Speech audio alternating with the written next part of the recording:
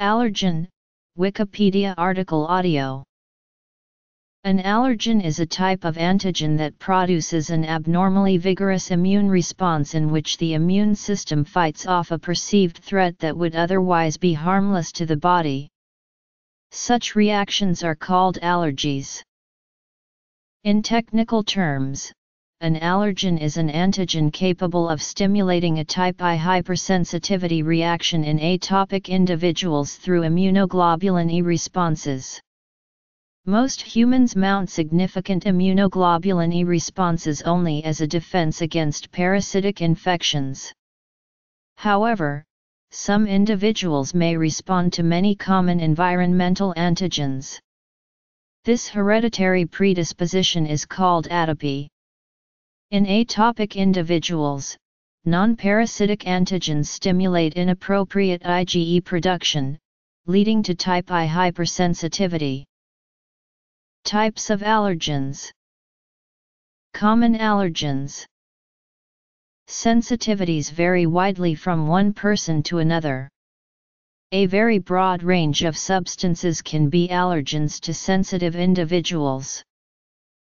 Allergens can be found in a variety of sources, such as dust mite excretion, pollen, pet dander, or even royal jelly. Food allergies are not as common as food sensitivity, but some foods such as peanuts, nuts, seafood, and shellfish are the cause of serious allergies in many people.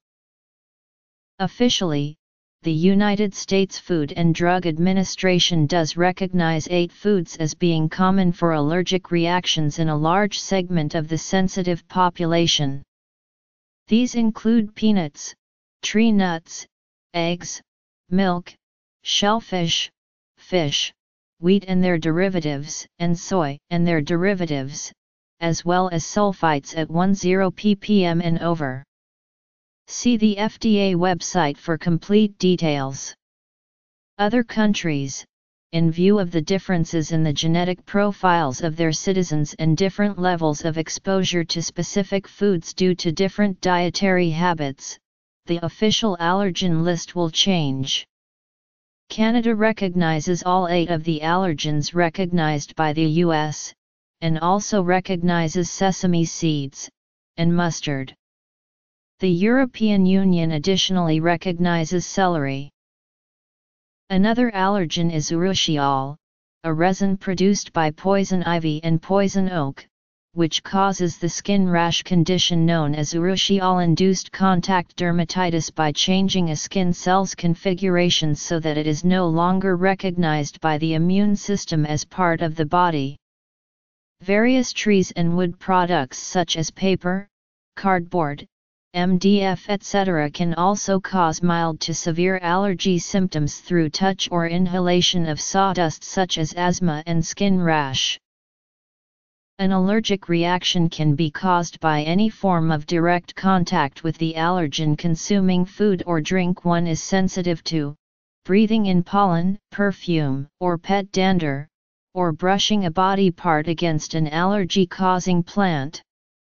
Other common causes of serious allergy are wasp, fire ant, and bee stings, penicillin, and latex. An extremely serious form of an allergic reaction is called anaphylaxis. One form of treatment is the administration of sterile epinephrine to the person experiencing anaphylaxis, which suppresses the body's overreaction to the allergen, and allows for the patient to be transported to a medical facility. Seasonal allergy. In addition to foreign proteins found in foreign serum and vaccines, common allergens include. Seasonal allergy symptoms are commonly experienced part of the year, usually during spring, summer, or fall when certain trees or grasses pollinate. This depends on the kind of tree or grass. For instance, some trees such as oak, elm, and maple pollinate in the spring, while grasses such as Bermuda, Timothy, and orchard pollinate in the summer. Seasonal allergy diagnosis. Grass allergy is generally linked to hay fever because their symptoms and causes are somehow similar to each other. Symptoms include rhinitis, which causes sneezing and a runny nose, as well as allergic conjunctivitis, which includes watering and itchy eyes. Also, an initial tickle on the roof of the mouth or in the back of the throat may be experienced. Also, depending on the season, the symptoms may be more severe and people may experience coughing, wheezing, and irritability. A few people even become depressed, lose their appetite, or have problems sleeping. Moreover, since the sinuses may also become congested, some people experience headaches. If both parents suffered from allergies in the past, there is a 66% chance for the individual to suffer from seasonal allergies, and the risk lowers to 60% if just one parent had suffered from allergies. The immune system also has strong influence on seasonal allergies, since it reacts differently to diverse allergens like pollen. When an allergen enters the body of an individual that is predisposed to allergies, it triggers an immune reaction and the production of antibodies. These allergen antibodies migrate to mast cells lining the nose, eyes, and lungs. When an allergen drifts into the nose more than once, mast cells release a slew of chemicals or histamines that irritate and inflame the moist membranes lining the nose and produce the symptoms of an allergic reaction: scratchy throat, itching, sneezing, and watery eyes. Some symptoms that differentiate allergies from a cold include fungal allergens. Among seasonal allergies, there are some allergens that fuse together and produce a new type of allergy. For instance, grass pollen allergens cross-react with food allergy proteins in vegetables such as onion, lettuce, carrots, celery, and corn. Besides, the cousins of birch pollen allergens, like apples, grapes, peaches, celery, and apricots, produce severe itching in the ears and throat. The cypress pollen allergy brings a cross-reactivity between diverse species like olive, privet, ash, and Russian olive tree pollen allergens. In some rural areas there is another form of seasonal grass allergy, combining airborne particles of pollen mixed with mold. Recent research has suggested that humans might develop allergies as a defense to fight off parasites. According to Yale University immunologist Dr. Ruslan Medz-Hitov, protease allergens cleave the same sensor proteins that evolved to detect proteases produced by the parasitic worms. Additionally, a new report on seasonal allergies called Extreme Allergies and Global Warming have found that many allergy triggers are worsening due to climate change. 16 states in the United States were named as allergen hotspots for large increases in allergenic tree pollen if global warming pollution keeps increasing. Therefore, researchers on this report claimed that global warming is bad news for millions of asthmatics in the United States whose asthma attacks are triggered by seasonal allergies. Indeed, seasonal allergies are one of the main triggers for asthma, along with colds or flu, cigarette smoke, and exercise. In Canada, for example, up to 75% of asthmatics also have seasonal allergies. Treatment. Based on the symptoms seen on the patient, the answers given in terms of symptom evaluation and a physical exam, doctors can make a diagnosis to identify if the patient has a seasonal allergy. After performing the diagnosis, the doctor is able to tell the main cause of the allergic reaction and recommend the treatment to follow. 2 tests have to be done in order to determine the cause: a blood test and a skin test. Allergists do skin tests in one of 2 ways, either dropping some purified liquid of the allergen onto the skin and pricking the area with a small needle, or injecting a small amount of allergen under the skin. Alternative tools are available to identify seasonal allergies, such as laboratory tests, imaging tests, and nasal endoscopy. In the laboratory tests, the doctor will take a nasal smear and it will be examined microscopically for factors that may indicate a cause: increased numbers of eosinophils, which indicates an allergic condition. If there is a high count of eosinophils, an allergic condition might be present. Another laboratory test is the blood test for IgE, such as the radioallergosorbent test or the more recent enzyme allergosorbent tests, implemented to detect high levels of allergen-specific IgE in response to particular allergens. Although blood tests are less accurate than the skin tests, they can be performed on patients unable to undergo skin testing. Imaging tests can be useful to detect sinusitis in people suffering from chronic rhinitis, and they can work when other test results are ambiguous. There is also nasal endoscopy, wherein a tube is inserted through the nose with a small camera to view the passageways and examine any irregularities in the nose structure. Endoscopy can be used for some cases of chronic or unresponsive seasonal rhinitis. In 1952, basidiospores were described as being possible airborne allergens and were linked to asthma in 1969. Basidiospores are the dominant airborne fungal allergens. Fungal allergies are associated with seasonal asthma. They are considered to be a major source of airborne allergens. The basidospore family include mushrooms, rusts, smuts, brackets, and puffballs.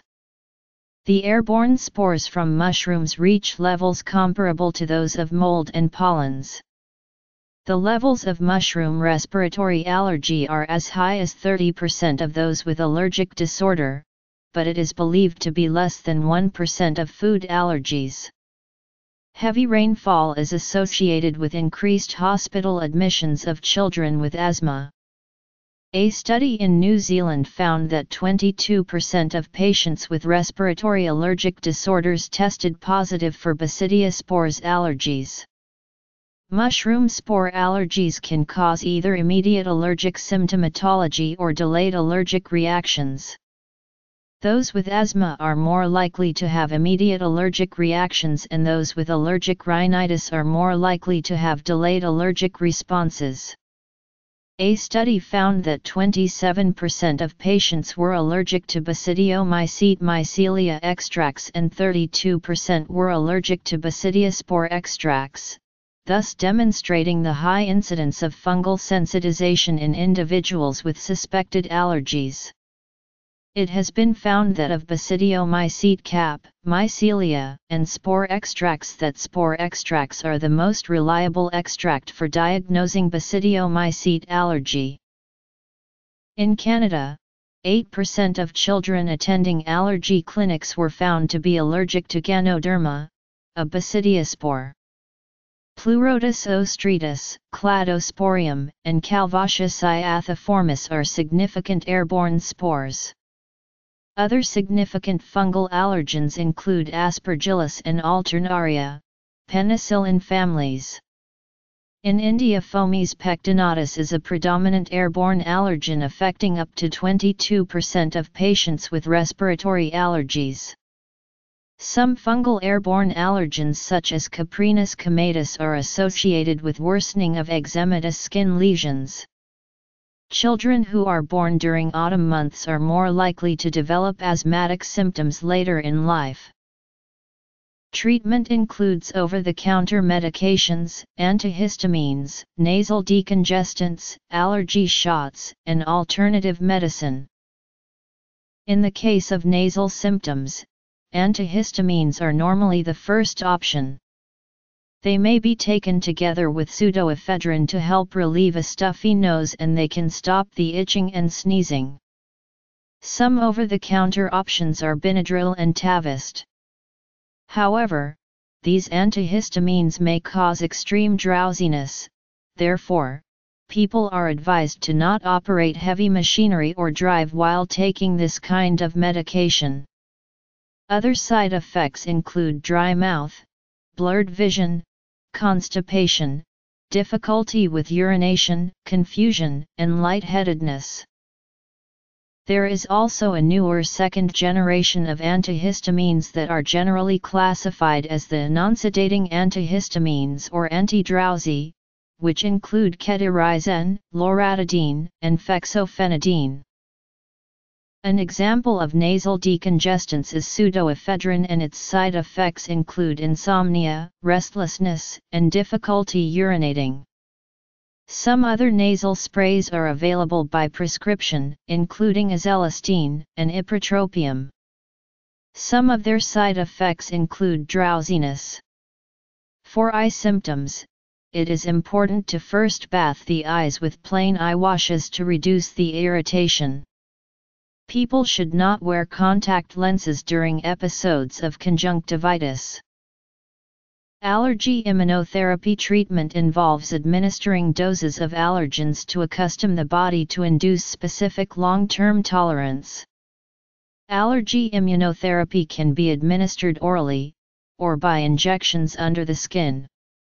Discovered by Leonard Noon and John Freeman in 1911, allergy immunotherapy represents the only causative treatment for respiratory allergies. Animal products: Fel D1, fur and dander, cockroach calyx, wool, dust mite excretion. Immunotherapy contains a small amount of the substance that triggers the allergic reactions, and it should start after the pollen season to get prepared for the next season. Natural remedies are another option that patients look to for relief. One of the most popular recently is the European herb butterbur. The British Medical Journal published a study in which Swiss researchers proved how 1 tablet of butterbur 4 times daily was as effective as an antihistamine in controlling symptoms of hay fever. On a second study, a group of British researchers gave their approval to butterbur's effectiveness in battling symptoms of grass allergy. Other herbal supplements that function as remedies include freeze-dried nettles and a tonic made from the golden seal herb, which doctors recommend in addition to saline nasal spray. No fever, mucus secretions are runny and clear, sneezes occurring in rapid and several sequences, itchy throat, ears, and nose. These symptoms usually last longer than 7-10 days.